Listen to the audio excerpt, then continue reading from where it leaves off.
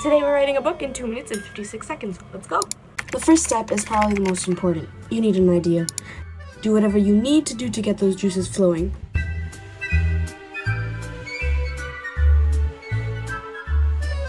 Personally, I always seem to get ideas from my dreams, so as soon as I wake up, I quickly write whatever I can remember down.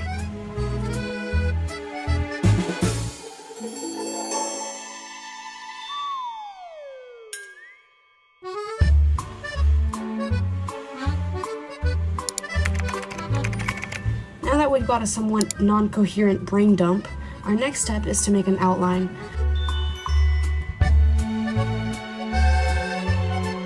There's many ways to make outlines, but by far the easiest way in my opinion is to make a simple chapter outline.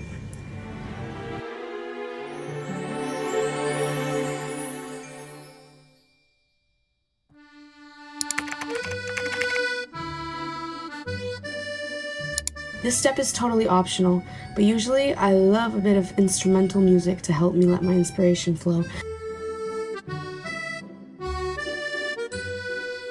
The type of music is up to you. I always just find hour-long YouTube videos of soundtracks for movies like this one, or some kind of dark academia ambience playlist.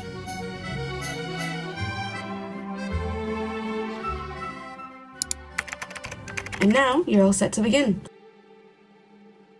Sit yourself down at your desk for the next 500 years, or wherever you're comfortable, and write.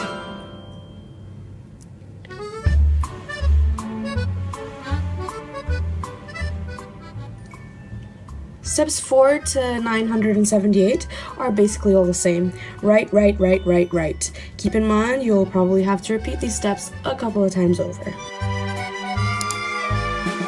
Right, on to step, whatever. The next step is to print. Important note here, only print once you feel as if you've gone crazy from the amount of writing you've actually done. Oh, screw the steps. What you want to do next is dance around like crazy after having printed your first ever novel. Give yourself a pat on the back. You've done the work, you deserve it. And that, my friends, is how you write a book in 2 minutes and 56 seconds. Bye!